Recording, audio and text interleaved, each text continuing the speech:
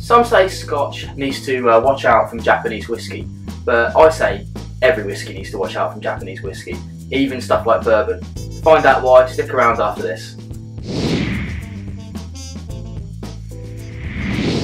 Hi everyone, and welcome to episode 24 of Nonsense Whisky Reviews.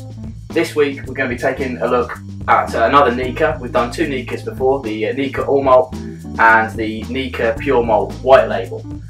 Now this one is Nikka Whiskey From The Barrel, bottled at 51.4%. This is a 500ml bottle. Now I know they can do it in a 3 litre, but that's another story. That's a load of nonsense, that is.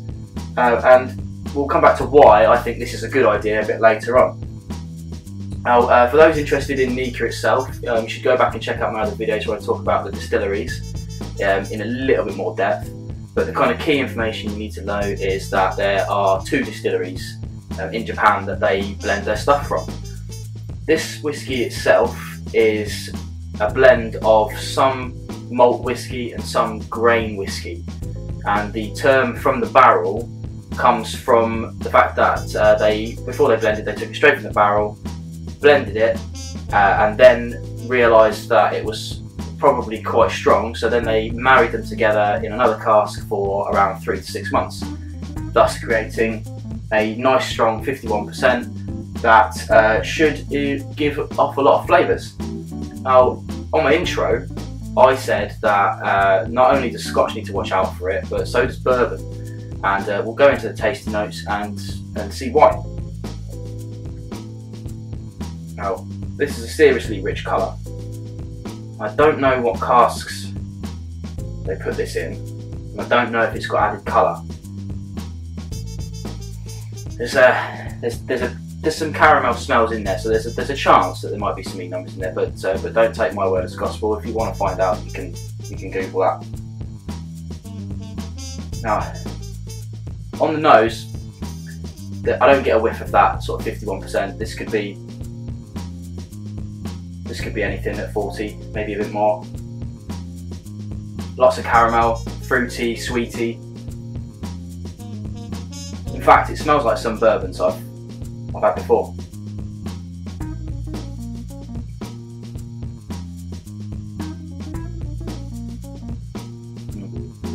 There's some heat there for sure. I would say it's still quite smooth, something that's over 50%. Personally, I don't think this needs water added to it, but some would argue different. It's got a lot of spices, some caramel, maybe even a slight little bit of citrusy orange at the back. Maybe. Let's have a go.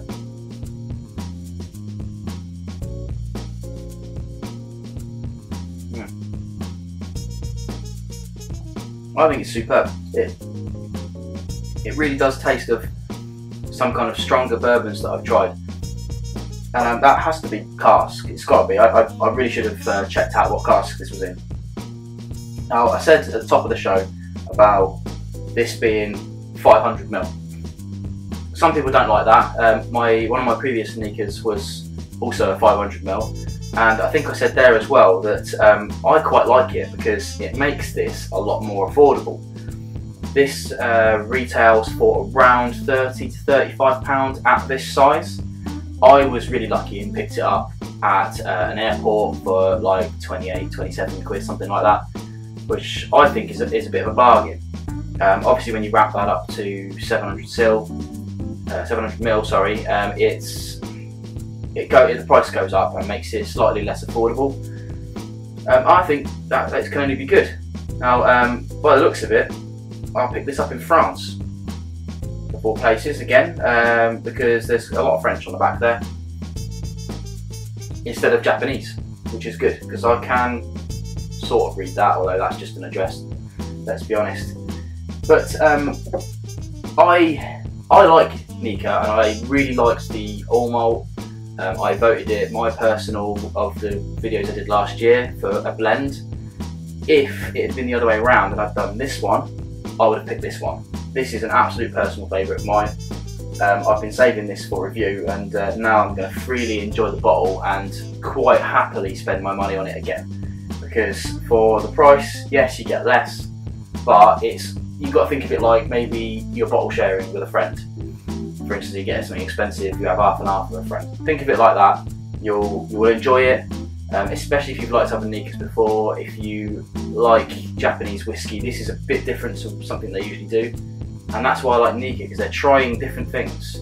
They're trying to emulate other things like bourbon, and with the pure malt white, I believe there was a bit of Islay in there as well. So they're trying to emulate Scotch as best they can, and I think it works.